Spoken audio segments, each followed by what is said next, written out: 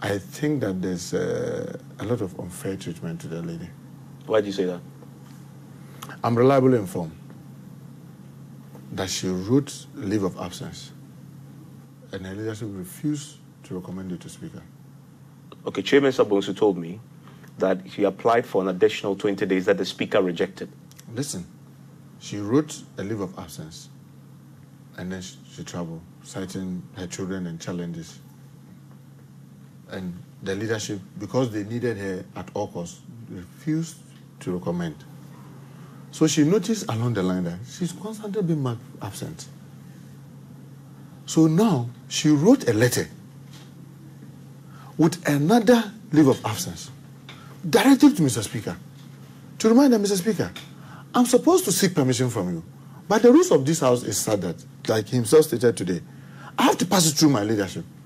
I have noticed that my leadership have consistently refused to recommend my leave of absence. So I'm writing directly to you. So she bypassed her leadership? Yeah, because she has done one with her leadership, and the leadership have refused to recommend. Now she writes this and stating this in the letter to Mr. Speaker. Mr. Speaker, having gotten this, I cannot judge the thinking of Mr. Speaker. Minuted it back to her leadership. The same leaders that have refused to recommend her leave of absence, Speaker referred this matter to her leadership. And what the majority leader simply said was that, I'm not aware. And based on that, Speaker refuses to grant her leave of absence. With the greatest of respect to the office of Mr. Speaker, I think this is very unfair. Unfairness on the part of the Speaker or on the part of her leadership? Both. The reason I'm saying unfair to both is that, you see, if I make a claim and you don't use your good office to investigate that, but you refer my application back to the same group of people that have refused to grant my leave of absence. If I were Mr. Speaker, to be fair, I would have just minuted that majority leader, majority whip, can you recommend, based on this complaint, to me for the leave of absence to be granted? Because remember, she has filled another leave of absence. Complaining about the conduct? About what her leadership did. So to treat her fairly, you, Mr. Speaker, having gotten this background, you will have recommended to the leadership to recommend for her leave of absence in order not to keep them on the blind side of what's happening. Now, but this document, have you seen it yourself? Yes. Because Che, that's not Che's point.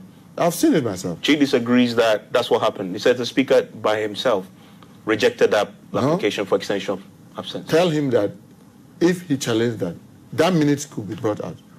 Speaker wrote to him, and he claimed that he wasn't aware. So it was he wasn't aware that she had made an earlier application. And you know, these applications are done through the whips. So you come to our side, I grant all the leave of absence. Okay. And the reason why we allow the whips all over parliaments to do, because it's the whips that control numbers. So we have something we call pairing. So if, for example, Evans wants to travel for a funeral in Kumasi, I will have to find out for opposite. Is any other person traveling? If I need numbers, I will check. Is any other person traveling on the other side? If I get somebody traveling, then I say, oh, okay, I'm sure that, hypothetically, say, another person is also traveling. So if Evans is not there, at least it cancels out. So based on that, I grant. If it is, say, something that is very complicated, you may even require some assistance. I should be able to initiate. For example, I mean, the defense minister will tell you, there are instances where I call and I say, look, a member is sick and we need to get the person flown from Tamale to Accra or something. Or there's this funeral that is very urgent, but because of the distance and time, can you assist us with a chopper to just lift them and go? So you grant, so that's why the whips are those who grant the leave of absence. So with the greatest way, if I'm to travel, I will do that to my deputy for him to grant. If the leader is traveling, I have to grant the leave of absence. So it's the whips that handle this. So my belief is that if it's not a grant scheme, it is for the leader to get his whip to now recommend at least the one that she has sent to Speaker so that they will be recorded. But deliberately, they kept marking her absent. Now, the reason she gave, is it tenable? I mean, everybody in the way he looks at it. I sitting here, I put my family above everything. If I have a sick child, in seeking health care for my child, I'll put that as a priority to any other thing. If my mother is sick, I'll put that as a priority to any other thing. So you may disagree because maybe in your case, you have your grandmother staying with you who can take care of the kids. Therefore, if your children are sick, there's somebody to take care of them. In my case, it's me and my wife, and I will have to prioritize that because their health care will be very, very important. She's talking about her children. And if she's not careful, social welfare in America will seize these children. Did she say that in the application? Yes. We cannot pretend to say that that's not a serious thing.